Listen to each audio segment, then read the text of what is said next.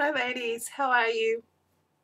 Okay, so I'm back for a TTC update and unfortunately it's not good news and I am going to try and get through it without crying.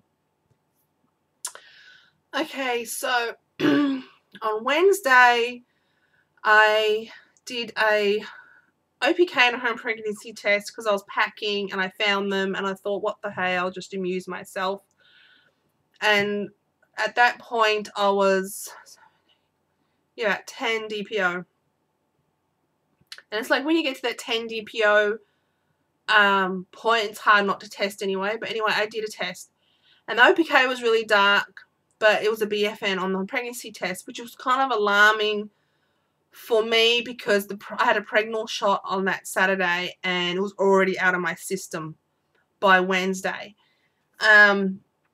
So I started feeling really like teary from that day onwards because I kind of knew it was a fail. And then Thursday, which was yesterday, I just knew, like, I woke up Thursday morning and I just was teary and I just couldn't stop crying. And I've kind of been like that ever since. So I was just really teary and emotional and it was just a really bad day. Like, everything went wrong that day, and like I even stepped on a nail and it went in my foot, and so it was painful. But I just knew that I wasn't pregnant. Like, I had no symptoms at all. Any symptoms I did have went away, and I don't know, you just know. As a woman, you just know.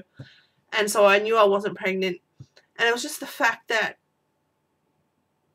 I knew, and it was like, you know, you go through all that process. Like, I've been on back-to-back drugs since June, like Clomid and now I've gone blank. Clomid and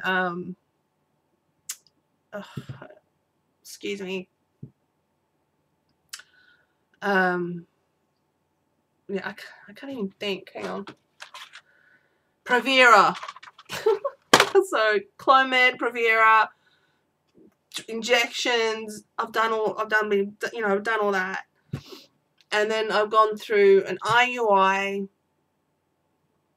and like I ovulated, even though it might have been only one egg. I ovulated, and we had low sperm count, but it only takes one, as they say, and so it didn't work, and it failed, and I just knew. And then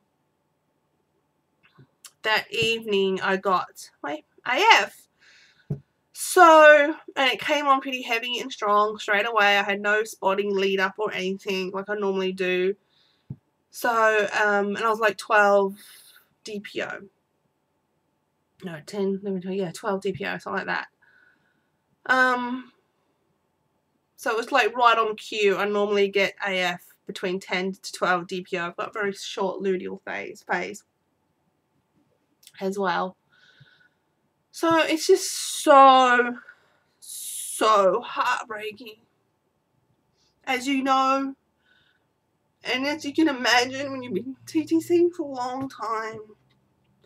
And like my doctor, he was so confident, and my husband was really confident. And I really tried to stay positive the whole time, and but I just knew, I just knew, and I was right. You've been doing it for a long enough time to know when it's not worked. So unfortunately, I'm on to another cycle, cycle day 2, and it's a forced break cycle, my fertility specialist. And my doctor doesn't want to do anything this cycle because I've been on so many drugs back to back. So he's just leaving me this cycle. So, knowing me, I'll probably still try, but without any kind of medical help. And I'll, you know, I don't think I'll do OPKs. There's no point. Like, I get positive OPKs, but I don't ovulate. I don't release an egg. I just have LH surges, so there's no point doing OPKs anyway. I enjoy doing them because I like peeing on a stick, but there's no point. Like, it's just false hope. So I probably won't do them. So I hope I'm not going to be boring you all this month, because there's not really much to talk about, because there's going to be a break cycle. And I won't have the internet for a while because I'm in the middle of moving house. Like, today's Friday, so today, Saturday, Sunday, Monday, I'll be constantly moving, and then I'll be backwards and forwards to like this house to get this house ready to give the keys back and try to unpack and all that sort of stuff. So it's going to be mayhem for about a week, and get my internet reconnected to the new house and all that sort of stuff. But I definitely wanted to just come on and do a video to let you all know where I am. And I'm sorry for crying. I didn't want to cry, but I've just been so teary.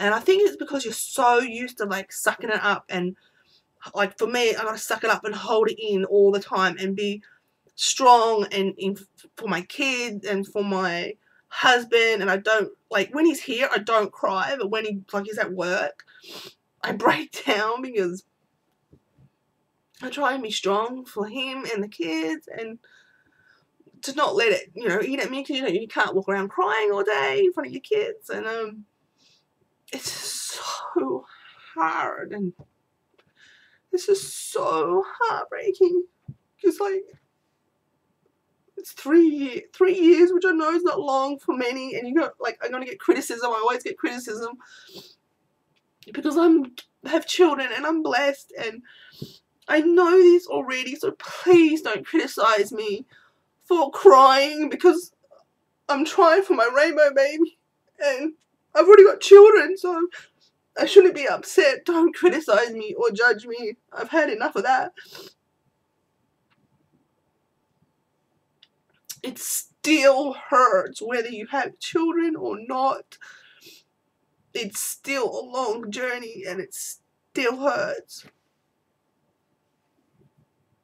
Especially when you go through so many procedures and take so much drugs and high hopes, and you diet and you lose weight and you do everything possible, and like, they say you're healthy and there's no reason why you can't get pregnant, and yet you can't get pregnant. It just stops. Like, to go from having no trouble to constantly having miscarriages when I do fall pregnant, or can't get pregnant anymore, and it's like, why? No one still can't give me an answer. All they tell me is like, I'm PCOS, and that's it.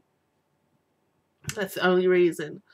And my husband's low sperm count, which I only found out better. Now I'm rambling, so I'm sorry it's long and withdrawn.